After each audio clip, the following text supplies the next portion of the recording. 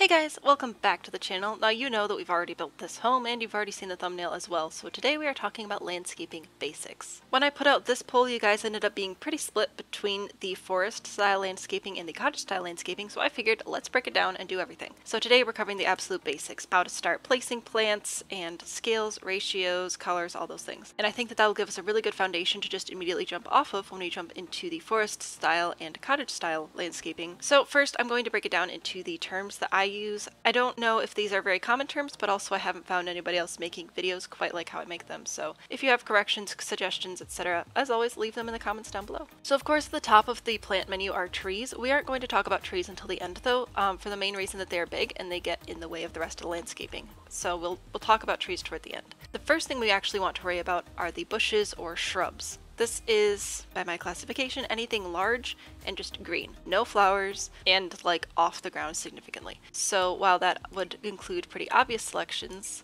like these guys here and this boxy one, that would also include objects like this low-lying palm plant, the wild grass, the hosta plant from cats and dogs, and I guess if you wanted to, the pea bushes, although I don't know if you'd want these as like a core part of your landscaping or not. I guess it depends on how many wild parties you're throwing. There are also the rows of hedges, which I won't be addressing as much in this video, although you're of course more than welcome to use them in place of some of the other hedges, depending on the style you're going for. I'm just going to be focusing on using the more individual pieces today. Same kind of goes for these sculpted topiaries. This isn't exactly something that you'd use like as a shrub, even though it is large and green. This is definitely more of a sculpture element that you would add toward the end of your landscaping, or at the very beginning if you wanted like a sculpture garden to build around that. We'll cover both of those, but they're not shrubs today. So basically, any of these plants would fall into that shrub or bush category. The next category of plants that you're going to look at to build your little painter's palette for your landscape would be flowers, which is, get this, anything with flowers on it. Big, small, growing out, but it has to have some sort of base structure. So this is coming out of a bush. This one, like it has that sort of structure around it, as opposed to, say, the wildflowers, which are simply just coming straight up out of the ground. So that's what I mean by having a structure at the base. The wildflowers would not be in this category, but pretty much anything else. I'm not going to pull them all out because I think you guys get it. Anything that has a base structure and has flowers on it, these are all flowers. So that would be your next category. We also have rocks, and the thing that you want to do with rocks is make sure that they're the right color for your world. The easiest way to do this is to see if there are other rocks in the world around you. We have some back here, so if I move my rock over there, scale it up so you can see it, that's pretty close to the right color, right? We'd probably want to use one of these first two swatches. This one is a little bit on the warm side. This one's definitely not the right color for the world, and black, I would not use that in general for this world either. So that's what you have to worry about with the rocks, is making sure they're the right color, pretty much for texture and a little bit of extra structure, basically something for your plants to like hold on to. Anyway, so that's rocks. And the final category, aside from standalone objects like trees and sculptures, would be filler. So that would be these plants that are growing straight out of the ground, these little flowers, or other low-lying objects like the low-lying pale yellow flowers, right? They are very, very short. So that's what you're looking for there. I would also put this plant from Island Living into that category. It's a little bit tall, but if you, oop, that was the wrong direction. If you scale it down once with the bracket keys, it makes some really great filler, especially for the more cottage and tropical style landscapes. So yeah, we're going to build our palette out of these objects. Now, creating an actual palette is of course not recommended or needed in any way, shape, or form. I just thought it'd be fun for the video, so let's actually pick what plants we're going to use for this build. It can be really helpful to look at the world around you for some inspiration, to get the general idea of trees and rock tones and greens that you're going to be using, as well as to see if there are any sort of native plants that you want to bring into your landscape. I'm not seeing too much here that I want to work with, which is great. We can start from scratch. So we're going to be talking about what each of these plants sort of brings to the build, which is a little bit more in depth than I usually go. For example, if you want your build to feel much more manicured and grand, you want to go with something very structured and clean. So you'd pick this for more of an estate, and this for more of a backwoods cabin, and then this little round guy for something in between, which is kind of what we have here. This decorative grass makes an excellent addition to any sort of suburban landscape just because so many people have it. It's all up and down my street, like it's everywhere. So this is a really good secondary option. Not only does it provide some different colors and height and texture, it's just really common in the general area that you'd see a house of this style. Something taller like this would often be used to frame an entryway or something like that, although it can definitely be used as a core part of your landscaping as well. If you live in a more humid area, you're probably going to see a lot of ferns around, so this would be another one leaning more on the rustic side. The agave plant is pretty much going to be in either very contemporary landscapes. Again, this is specifically talking about The Sims 4 as well, so we're drawing from the real world, but like, of all the plants, this is the most modern looking plant, so it's probably what you'd use there, or in the deserts. This plant would not work with this build because it doesn't really complement the shape, style, or the climate. The hosta plant would also be a great sort of accessory shrub just because it's a really common plant in a lot of areas and it comes in so many fantastic swatches. This is a plant that I would encourage you to use multiple swatches of in the same landscape, as opposed to the other plants, which we'll talk about in a second, where you're going to pretty much pick a swatch and then run with it. But the hosta, not so much. That one you can really mix up.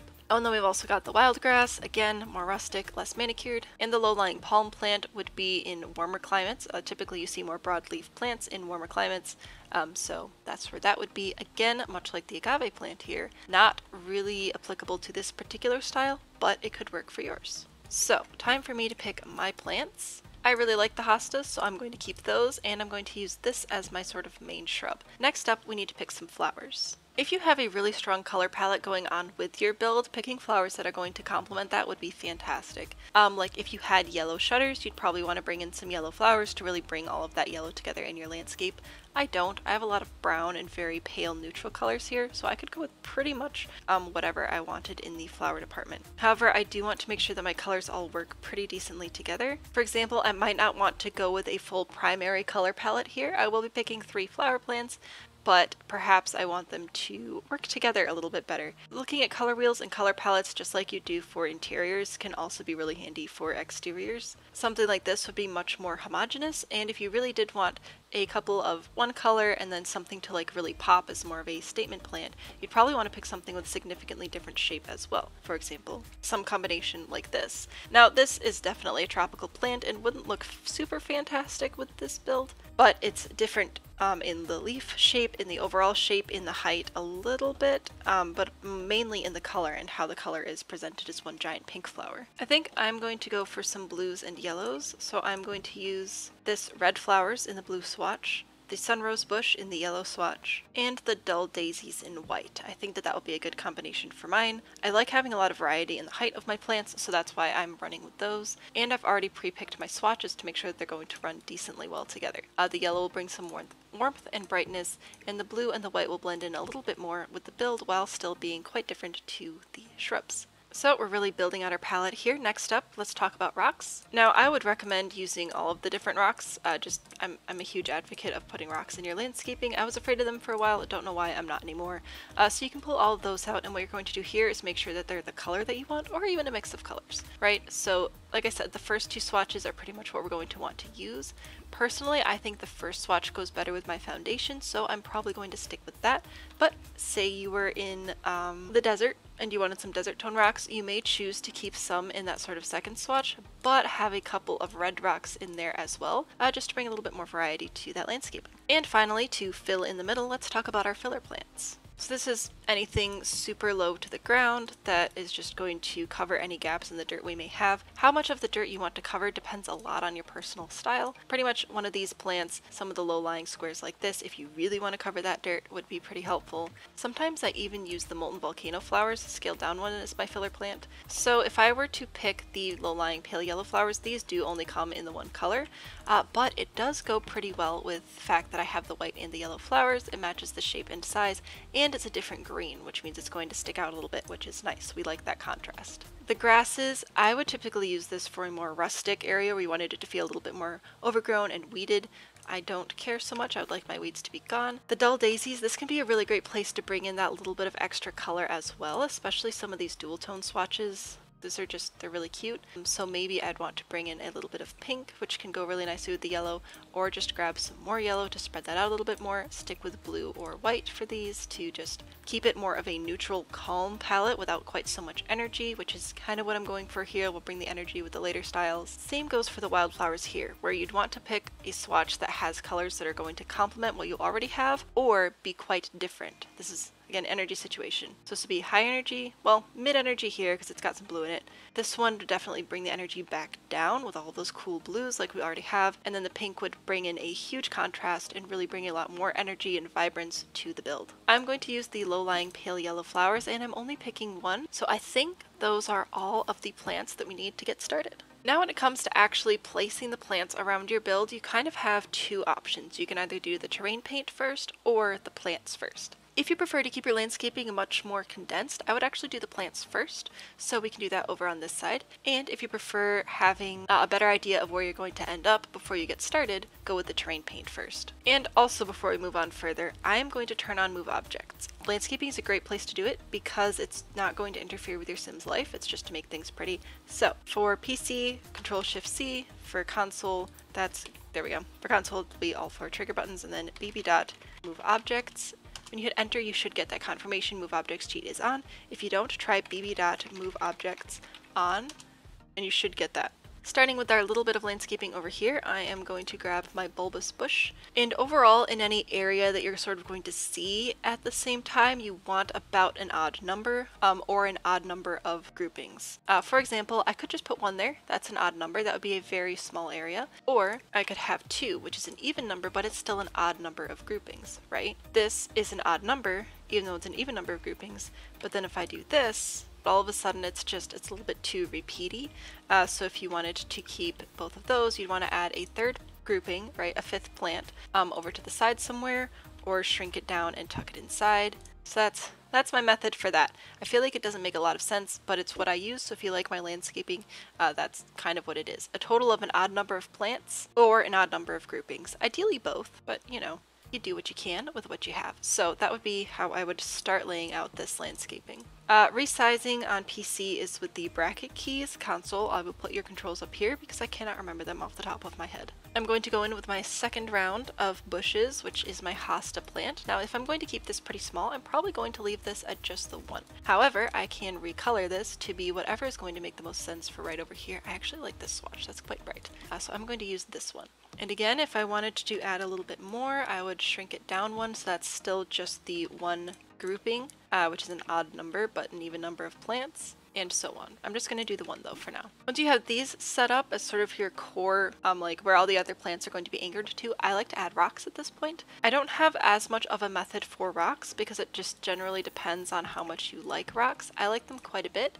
so I definitely like to have at least one or two per sort of bed area in my garden, if not several more if it's quite large. So here I'm going to have at least one rock in the back here to sort of fill in the area next to the home, and I'm going to add some smaller rocks off to the side here. This is going to provide a difference in texture, a difference in color, a little bit of an understood border. If you really want to go crazy and just like place a whole bunch of them all in a row to make a little border for your garden, you're more than welcome to do that. Hold Shift and Alt at the same time to get those in there, and that's how that works. After you have your rocks sorted out, then you'll go back in and grab your flowers. Now for such a small area as this, I would just probably pick one or two of your overall flower palette that you're going to be using. Like I'm going to grab one of my red flowers, which are blue, so just don't let that confuse you too much. Rearrange this a little bit.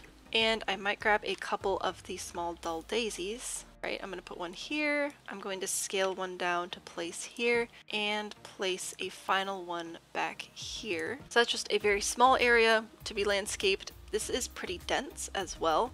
I prefer my landscaping to be more dense. If you prefer your landscaping to be more spread out, you'll just do the same thing. Just make sure that you can see between all of your plants a little bit. So I'll just spread mine out a bit like so. I might add an additional flower plant or an additional rock or something over here, but that would be a much more spread out sort of landscaping setting. And then once you have your plants pretty much how you like them, you can go through and resize things if you feel like they need to be resized, turn things around, adjust it. Once it's good to go, grab your terrain tools, go to the paint tool, grab your brush tool, and then pick a dirt that is appropriate to the world. Now this world is pretty sandy, so we could go for something kind of like sand. However, under plants on grass, I prefer to use a dirt color, just because plants, you know, their matter breaks down, it becomes dirt. That's kind of how that goes. We do also have this pine duff, which almost looks like mulch, if that's something you're interested in. I often use the Smarter Starter soil, and you're going to bring your softness up about halfway between the middle and the end. Bring your brush up to a reasonable size, Then just start painting under your plants. You want the dirt to spill out a little bit from under your plants so that you can see it. It really helps separate all the green of the plants from the green of the ground. And there's your little flower bed.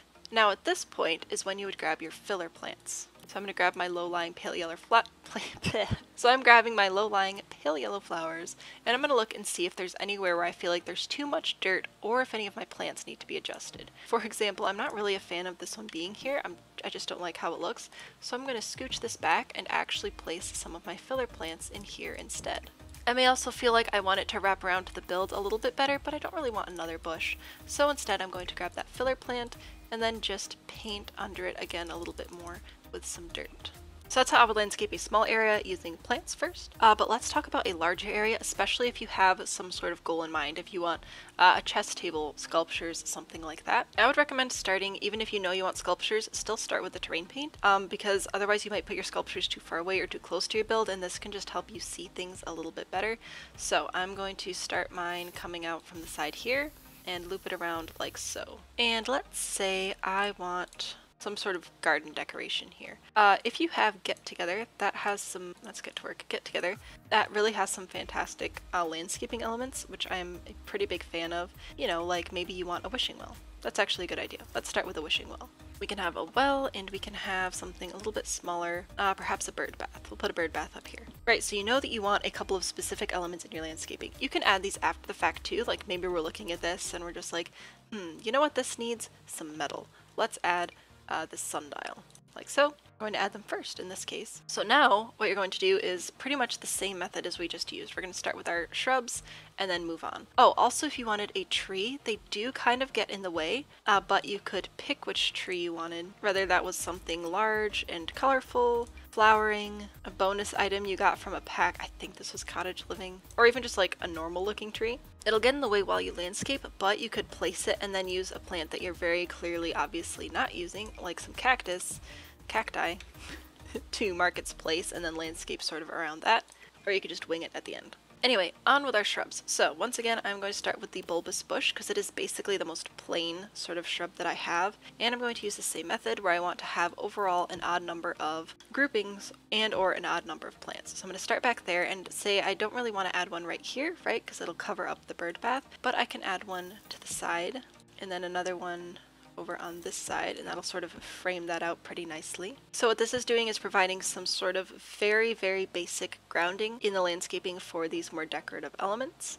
and it's providing some height toward the middle of this very large bed, otherwise it will look quite flat. And then from here I'll go into the next round, which would be the hosta plant, and start placing those. Same general method where I'm going to place a couple toward the back as well as toward the front for some continued variety in height and shape. I also like the hostas because you can scale them down quite a bit and they still look pretty decent. That's how I will lay those out. And now rocks. Rocks are super helpful in large beds like this, again, for just the height and variance and whatever. And you can make them into fountains as well, which I am not going to cover in this video. We could talk about adding water features to a landscape at a different time. I think that'd be better as a standalone video. But you know, it's just like, it's some height, it's some texture, it's some interest. We can also add these as lower objects to fill in the ground in front of something that we really want to see, like this wishing well, without covering it up with too many plants. And again, just have them act as sort of a border. Next, to go in with the flowers, I'm going to start with 3 of each. So I'm going to start by putting in 3 of my red flower, which is blue. And again, I am holding Shift and Alt simultaneously to be able to get these to place and resizing with those bracket keys.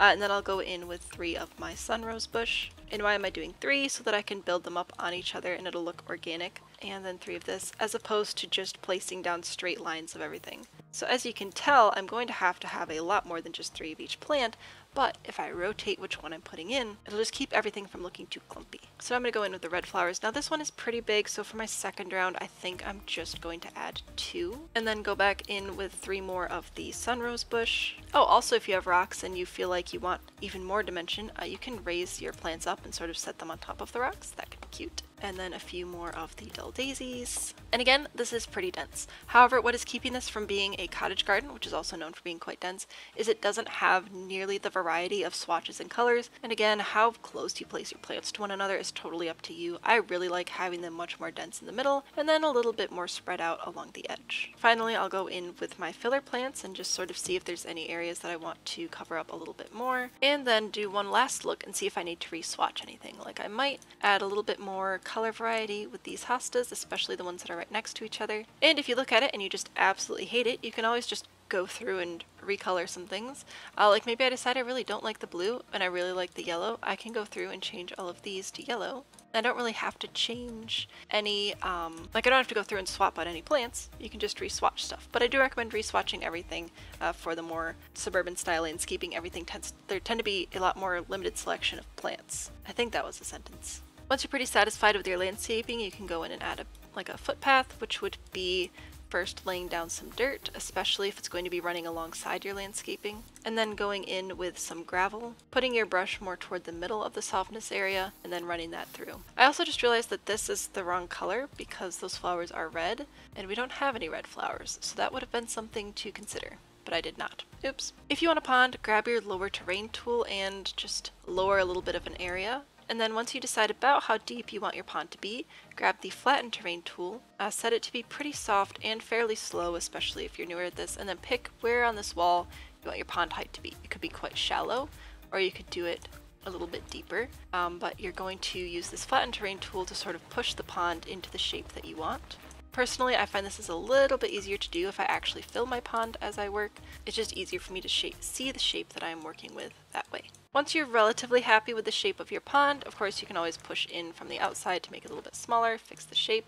You can grab the smooth terrain tool, then just sort of run it along the outside of your pond, which will help smooth some of those edges. I do like to paint the bottom of your pond a pretty dark color, like this muddy mud, but then the edges should be whatever dirt you are using for the rest of your landscaping. You want it to spill over a little bit, just like with your plants. You can also change out the watercolor by clicking the outdoor water decor, and the first option is the water styles. So base game you have the ordinary water like this, of course. We also have the purple water, the pond scum, which has sticks and stuff in it, the mossy water, which looks like it has some algae growing on it, leafy water, which is, you guessed it, leaves, pond water, which is kind of green, which you'd think like, gross, why would I want green water? But then you look at it and you realize, oh wow, like the blue water actually kind of sticks out like a sore thumb.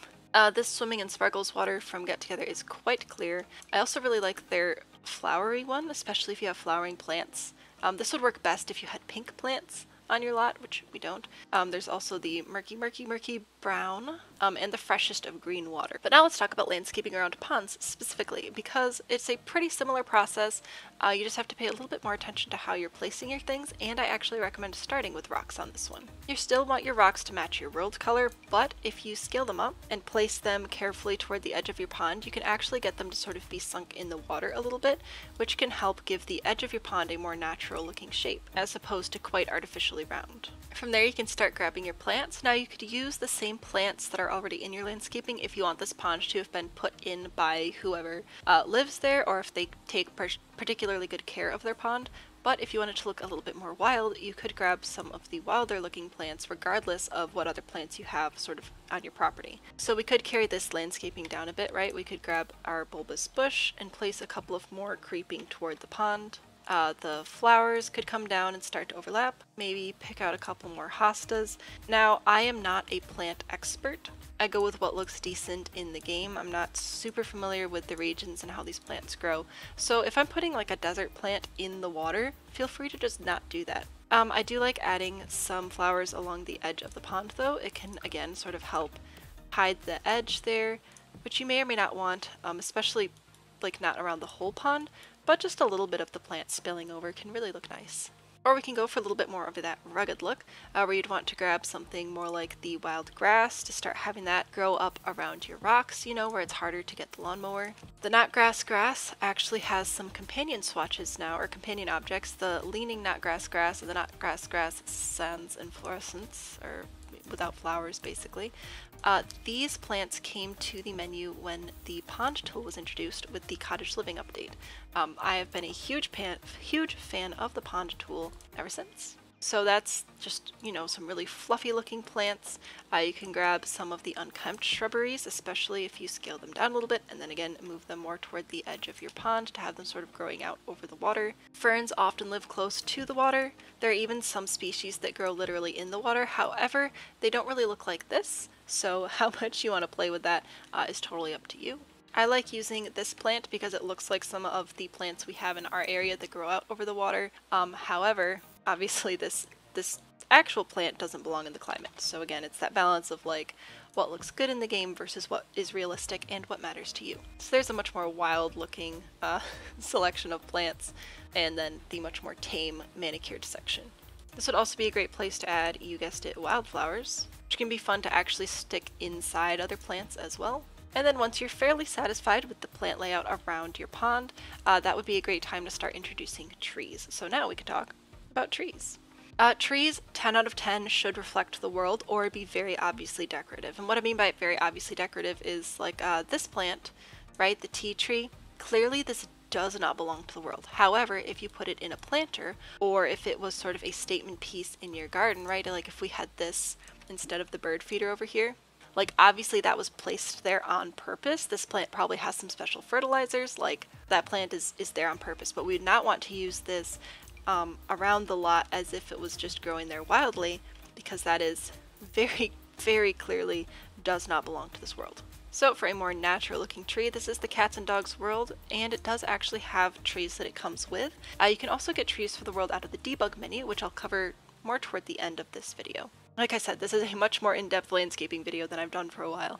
So we have, of course, the maple tree, and these do come in a lot of different swatches. If you have a number pad on your keyboard, by the way, you can use the plus and minus keys to go through the swatches. So this one obviously works with the world, as well as the white birch tree and the dogwood tree, which again has a few different swatches. You've got full bloom, partial bloom, and no bloom. On top of that, though, we have a number of other deciduous trees that would work, like the oak tree, which is quite similar to whatever tree this is. We could also place a weeping willow tree, especially next to the pond. The willow is sort of a plant that requires a lot of water, so it'd make a lot of sense for it to be in a pond area. The base game also has this quaking aspen tree, which is another white barked tree. You can tell that there are some differences even in the game between these two trees, let alone in real life. But for the sake of the game and having some variety, using both of these trees together will give a really nice sort of birch forest look, which is super cool. Of course, we don't want these trees all conglomerated together, so let's talk about actually placing these trees strategically on our lot. One big thing to pay attention to when you're placing your trees, just structurally, is making sure they're not actually clipping into your house. And when you go to check the lot to upload it, you want to make sure that those trees are not blocking any of the rooms sort of in the house, right? So if I go here, the tree is not actually clipping in, which is fantastic. It is blocking a bit of the view from this angle, so we'd have to decide if we wanted to keep it there or not. But given that this angle is still unblocked, it's probably fine. We may also want to use trees to hide parts of the build we're not a huge fan of, or areas of the build that are really lacking in windows. So I might grab this white birch tree and place it up close to the house here. Again, making sure it's not clipping in, and of course checking before I upload it to the gallery to make sure it's not blocking any rooms. Now just the one tree there is a little bit bland, so if you want to add more than one tree, don't just copy paste the exact same thing. Try sizing some of them up or down. This tree is a great candidate for sizing down, like so, although it can also look good sized up. It's just going to be quite large. Probably a little bit too large for this particular build, it's only 2 stories. And again, we also have the quaking aspen tree, which is another white barked tree, so it'll just provide a little bit more volume to your little stand of trees there. You generally don't want your trees to be more than, let's see if I can find a good tree to show this. Okay, so quaking aspen tree as it stands is about the same height as the house. Now you could go with it being a little bit larger, however if it's too much larger your house is going to look quite small on the lot. That would be good if you wanted it to look like a small rustic cabin, not so great if the house is supposed to be larger and more grand. So we wouldn't want to use a tree taller than the house if we're going for like a mansion or something. However, if all of your trees are at like a 1 level height, then your build is just going to look enormous. So in general, you want your trees to hit somewhere above 1/3 of the build height, but below more than that, and more than an additional third on top. So basically, if I'm looking at the build head on, right, we've got about 1, 2, 3 thirds to the build, and then an additional ghost third up here. You want your trees to fall within these top 3 thirds, and I know I split it into fourth, but since it's based on a third of the build, that's how math works. I don't understand. Anyway, but you wouldn't want anything other than a decorative tree to be in only that first third of the height of the build. You want your trees to fall generally within these two, possibly a little bit taller, again, if you're going for more of a rustic cabin, but we're not here. Start within that general rule of size, and then branch out if you feel like your build needs it. I trust you. So now that we have our trees covering general areas that we don't really want to see, providing a little bit of framing, right? We've got almost like a green semicircle around the build now between the tree and then the plants and the trees. So framing is a great point of using trees. And then just decoration, shading. Once you have all that figured out, you're going to go in with your terrain paint again. You could also do this all at the end, but that's not how this video is working. And you want to paint a little bit around the base of your tree. It'll help them feel more grounded and established. You could also provide a similar sensation by actually grabbing some low-lying plants, some wildflowers, or that wild grass, and having it grow up around the base of the trees as well. This landscaping is looking more and more peculiar as we go along because I'm just throwing everything in there, but hopefully I can get it shaped up enough that you'll click on the thumbnail. Well, it worked for you. And hey, since it did work for you, why don't you like this video? It really helps the channel out a lot, and it helps me know that I should, like, hey, make more landscaping videos maybe, so thank you. Let's see, what is next? I think we still have to talk about terrain elevation and how to landscape on a hill and valley, right? That kind of goes one and the same. Two sides of the same coin, as it were. And then we'll talk about debug as well. So where would be a good place to put a little hill? Maybe here. Maybe we'll go over a hill to the house. So grab your terrain tools. We're going to use the raise terrain tool. Now I like to just sort of go organically like this. However, if you know generally how tall you want your hill to be, you can raise this with whatever settings are there on the screen. I pointed them with my finger, which doesn't help you, but my settings say control and the bracket keys, so I can raise these. And every raise with this is the same as one step leading up to a building. It's one platform level, it's one level of a foundation, it's all the same unit, so you can use that. Or if you're just trying to eyeball it like I tend to do, you can click the raise terrain tool, use a soft brush, go pretty slow, and I want this to be about half the size I want my hill to end up being. I'm just going to do a little hill here, right? So something like this. Now if you want a cliff, that's totally cool. Grab your flatten terrain tool and just flatten from the top. You're going to see that dirt show up on the edge. Now here's an important thing you need to know about the dirt on the edge of your terrain, is it depends on the world. It is only dependent on the world and you cannot paint over it. So if you want it to be something else, you're going to want to grab that smooth terrain tool and smooth it out, and then from there add whatever other paints you want. Now by default you might notice that you have a really bright green overlay on your terrain. This can be really helpful for elevation mapping, or it can really hurt your eyes. It hurts my eyes. To turn that on and off, just like the grid and the rest of the menu, just hit the G key. Then I like to go down at my terrain from an angle like this so that I can really see how smooth it's getting. I might need to slow things down a little bit, right? I'm just going to do just a nice little hill. It can also be helpful to paint your path over your hill, especially if you're going to have a path over your hill. Almost exclusively if you're going to have a path over your hill, because that can help you just see a little bit better if there are any extra lumps and bumps in the terrain that you need to worry about. Looks like I have one here, for example. So I'll go back and grab my little smooth terrain tool again, shrink it down, and just fix that little bump. But here's the issue with landscaping on hills, right, is the plants start to float off. So how can we avoid that? The answer is time and stress. Also, for the sake of demonstration, I'm going to turn one side of this into more of a cliff. I'll give it a nice hard edge and just bring this out. So how can we deal with our plants floating up the sides of our cliffs and hills? I'm going to start with the bushes once again, and these are really helpful for just sort of hiding some of the more awkward parts, like this piece here, which is sort of coming down at an angle. I could just put a bush on top of that and it's gone. Fantastic. And now if I use Alt to sort of start scooting it up the hill, you can see that there's a bit of a gap there. Using some flat rocks at the bottom can be really helpful with this. Just carefully using the Alt key to slowly move them in, and once you see them start to go up, you want to bring them back down to the ground and place them. Large flat plants like the low-lying pale yellow flowers can be really nice on a hill, but you sort of have to place a bunch of them close together. Because if I place one at the bottom, one in the middle, and one at the top, obviously they're kind of floating, they're sticking out, it's a little bit weird. So at that point I'd want to rotate it a bit and then place an additional set of plants sort of between them so that it looks like it's all flowing up the hill. Now these are still sort of sticking out kind of funny, so I'm going to have to scooch it around, finagle it a little bit, and make sure everything's actually lining up where I want it. But in the end, you're probably going to end up using quite a lot of plants if you really want to hide that edge, or you're going to use plants that are quite small, because while they will still float, it won't be quite as noticeable just by the nature of them being smaller. You can also shrink them down and just almost make them appear larger by making a ring of the smaller plants on the bottom of it. See, so now this doesn't look quite as much like it's floating when compared to these. It also matters whether or not you want to landscape at the top of your hill or your cliff. If you do, you can have those plants sort of overhanging at the top a wee bit, which will help hide some of the floating. And if you don't, you may want some sort of very clear border, either with a path, rocks, something like that. If I'm going to have my landscaping overflowing to the top of the hill, I'm filling in a lot of the space with those pale yellow flowers. And then beyond that, I'm going to be using my same sort of method of place 3 to 5 of each plant type and just keep moving on to help it look organic and not too structured, but also pay attention down below to see what's floating. These are floating. That's no good. So I'm going to go in with a rock. You're going to be moving your camera around a lot for planting up and down hills, that is for sure. If you haven't already, I do recommend switching to the Sims 3 camera. It's what most creators use. I think it's pretty easy.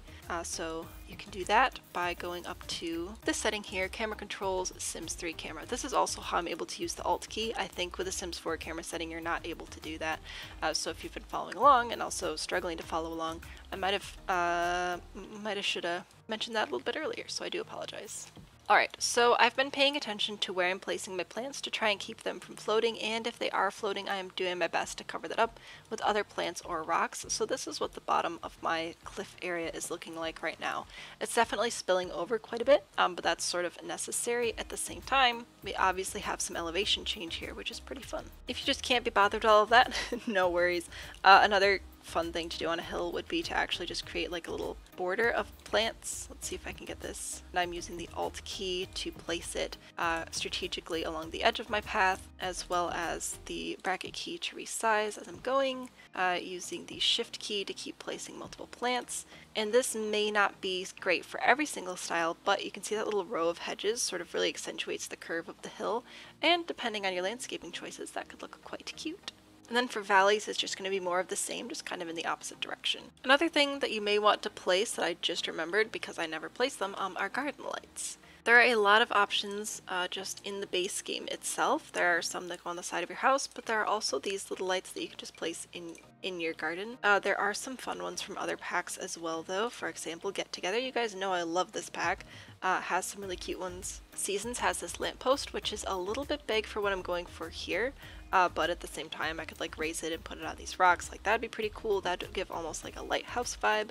Some of them are a little bit larger and quite obviously meant to be more of a decoration or a statement piece, like this one from Snowy Escape. Or we have these fairy lights from the, which pack is this? The Little Campers kit, which also has these little lights which go between them.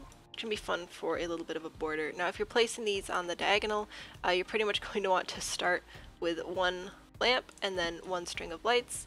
You're going to add one lamp and one string of lights and so on, just to get the spacing and everything correct. But if you're just playing along a grid, it'll look fine. There are also these hanging lights, which we have some from Seasons and Snowy Escape as well. So we've got Seasons, Snowy Escape, and then these 3 from City Living. And if you do like these, you can use them. It's just that the other end of it, the other post, is going to be in decorations under the sculptures portion. I recommend sorting by pack. It's going to be a lot easier to find, and there it is. And you just place that it's at the other end, and there's a little arch of lights. This is probably more of a backyard thing, but it's still fun. I do wish they would have left the other half of the light in with the rest of the lights though, like that other post, like they do here, but not with the City Living one, unless it's here and I'm just super duper blind, but I don't think so. Anyway, these can be helpful to add along walking paths, so we can add these every few tiles up a path. They can also be helpful to frame entrances, such as the entry point to your lot here. And if I turn on the night, you can see how much light those produce. So, you know, it's a little something, but it adds quite a bit. You can also put them into your actual landscaping if you want something to be lit up. And if you actually go into the fountain decorations in the little outdoor water decor area, there are floating lights that you can place on your pond as well, specifically these from City Living. This really doesn't work for this particular style, but it is there. You can make your own floating lights by grabbing something like, say, this Wicker Whim's candle bowl, and you can just raise it using 9 until it is sort of resting on the top of your water, and now you have floating candles. How cool is that? I think we're good to move on to debug, so let's talk about using debug in your landscaping. Also, if you feel like any of this should be a separate video, it probably is over on TikTok, so if you haven't followed me there yet, you should do that. Alright, let's talk debug. So open up your little cheat bar thingy again. No cheats are actually necessary here. I mean, like, you don't have to put any testing cheats on. You're not going to ruin your awards or anything like that. So we're going to type in bb.show hidden objects and bb.show live edit objects. This will unlock both sets of the debug menu, so now if we go into something like, say, wall decorations, we should see unlocked a whole lot of extra wall decorations, right? We've got the participation ribbons that you can win at the festival, we've got crafted items from Eco Lifestyle, like, you're about to unlock a whole lot of stuff just in your normal catalog, but what I'm after is the debug menu, which you can find by typing in debug, hit enter, wait for a second, and there we are. So, debug is where you can find just so many objects. This is not really sorted very well, and most of the objects in here you can't search for because they're just called debug. But basically what debug is it's the world building objects that you see around you. This can be why it's super helpful to sort by world. For example, we are in the cats and dogs world, because now I'm actually going to be able to find the plants and objects from the world around me, like cattails, which can be fantastic for a pond. The Cats and Dogs World version of the low-lying pale yellow flowers. We have some of these plants, which are over here in these planter boxes. These bushes, which you can see over here, so it's basically the world building items just in this menu. Now it is important to note that with some things like these debug fences, some of them your Sims can walk through, some of them they can't, so you do need to be aware of that if you're using any of the debug items. So that's how you access and start finding stuff in the debug menu. I definitely recommend, especially if you're new to debug, sorting by the world that you're building from. Also, if you wanted like just random empty houses, this is how you get those as well. That is for another video though. So let's build up a little bit of a landscape just using some of the debug objects from Cats and Dogs. I'm going to use this edge of the pond for my little debug area, but let's start with some of these rocks. Now the rocks do generally cost money, which I think is interesting, and they are quite large already, so if you're going to be sizing up rocks from the main menu, you're probably going to be sizing down rocks from the debug menu. But even if they are still 4 simoleons, that's a lot cheaper than your standard 30 to 70 simoleon rocks. Whoops! See, this one's quite large. Your many simoleon rocks that you'd find in the normal menu. So we can start our landscaping by adding some rocks. We've got our cool piece of driftwood here that I really like. I can grab these debug cattails, and here's another thing you need to know about debug is unlike most of the build items, you can't hold shift and alt at the same time to place a whole bunch of them. Shift and the eyedropper tools do not work on the debug objects. Now before you start commenting, yes, I do know that there is a mod for this. However, I know that a lot of people who watch my videos don't use mods, either because they're newer to the game, you're on laptops, you're on consoles, stuff like that. So that's why I prefer to not use mods in my video. However, if you would like to see an overview of mods at any particular point, or see some custom content or something like that highlighted, I would love to do that. I'm also going to scale some down, just for a little bit of that size variety. My voice is leaving, which is fantastic. And there are some little cattails, which I really wish we just had in the normal menu, but we don't, so we do have to add them like this. But that's, you know, that's wildlife pond, like it's so fun to add. Man, I haven't been in debug in so long. Let's see, we can add some of our world bushes. Now I'm going to scale this one down a little bit just because it's a little bit obnoxious otherwise. But again, that just sort of ties into the rest of the world. We've also got some statues and things from the world that we could use. Maybe not that one in particular, but this one's really cute, right? This could be something that we could add to our landscaping. You may also find different arrangements of some of the plants. Like this looks like the wildflowers and this looks like the wildflowers, but it's not actually our wildflowers. If I just grab this real quick, you can see that it's quite a bit larger, and it's not actually, like, it's kind of the same swatch, but it's not really.